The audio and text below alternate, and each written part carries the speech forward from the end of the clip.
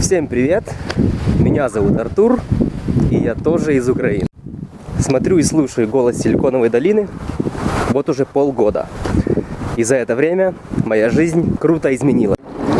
Я, как и все, ходил в садик, учился в школе, поступил в университет, закончил и пошел работать по профессии.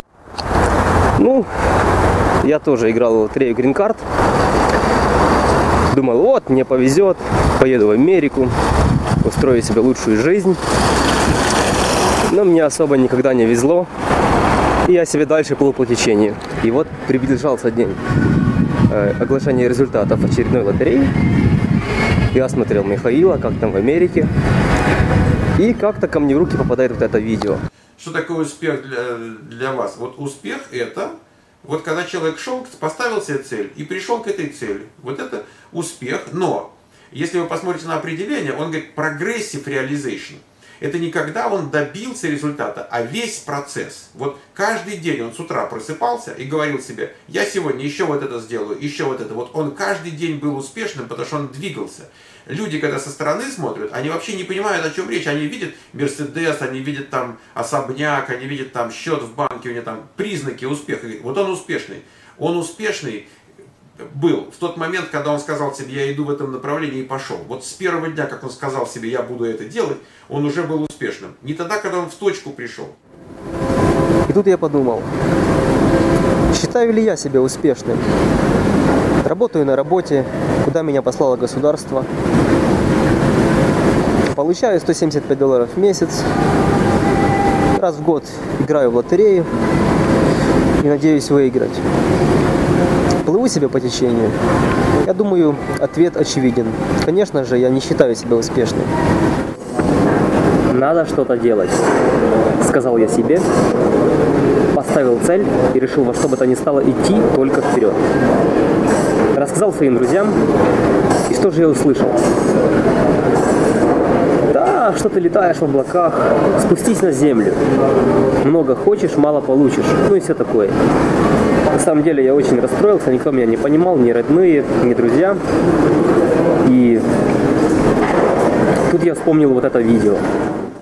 Статус повышается даже не в тот момент, когда ты шел к какой-то цели и пришел к этой цели, а он повышается в тот момент, когда ты говоришь, я пойду к какой-то цели.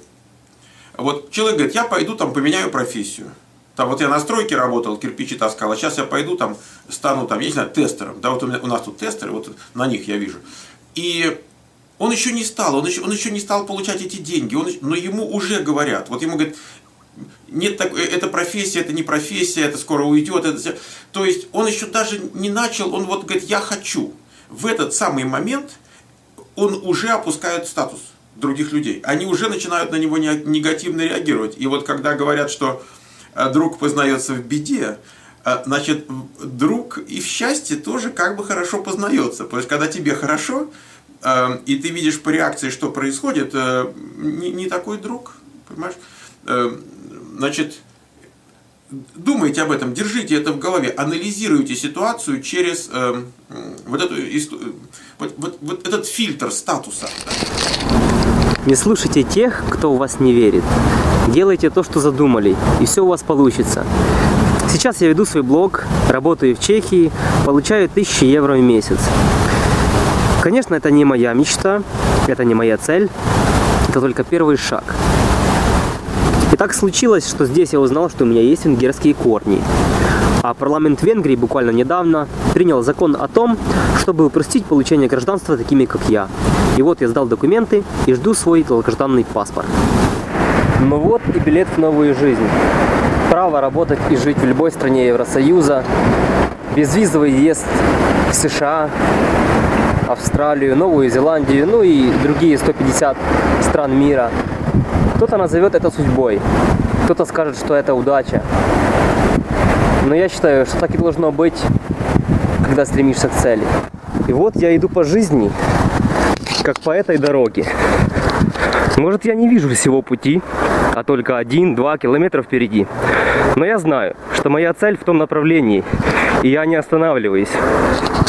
Ведь успешными не рождаются. Успех там, где его ищут.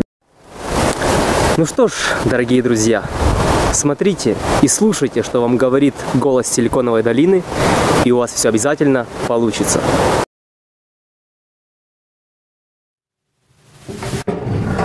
Ну и небольшой постскриптум для ребят, которые прислали свои видео. Вы все молодцы, так держать, двигайтесь дальше. Не знаю, можно ли, но свой голос я бы хотел отдать за девушку, единственную в наших рядах, пока, я надеюсь. А болею я за Костю из Винницы. Считаю, что его история достойна первого места. И потому, что я тоже из Винницы. Надеюсь, мы с Костей когда-то встретимся. Ну все, всем пока, удачи.